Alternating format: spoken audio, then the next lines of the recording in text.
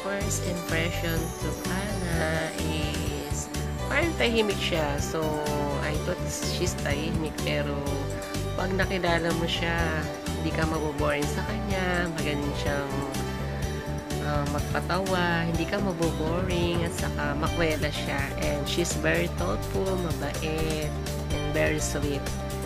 And my special memories that I cannot forget with her, my most memorable experience, yung since college, napaka-sweet, napaka-thoughtful. Every birthday, may birthday card ka or like Valentine's, namimigay yan. So, hindi ko makakalimutan yun, lalo na ngayong pag umuwi ako for vacation.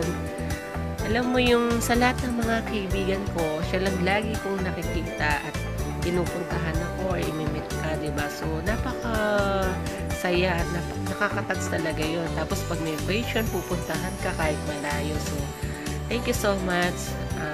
Doon talagang hindi ko makakalimutan yung Mars. So, happy birthday to you. My prayer always to you is a good health and a long life.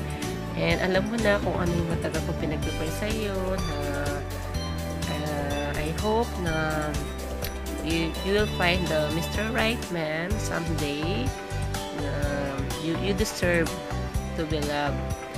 And it's a God's gift. And enjoy your day. Enjoy your life. And stay happy. Stay humble. Stay pretty. I miss you so much. I love you, and I'm always here for you no matter what happens. So, kita tayo uli pag umuwi na ako, pag naging okay na ang sitwasyon. So, ayun Mars, lagi ka mag-ingat.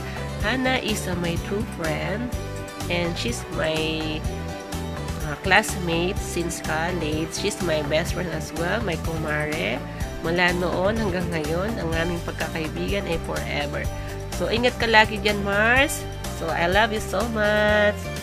So, stay ka lang na laging ganyan. And I know na maraming nagmamahal sa'yo. So, I love you.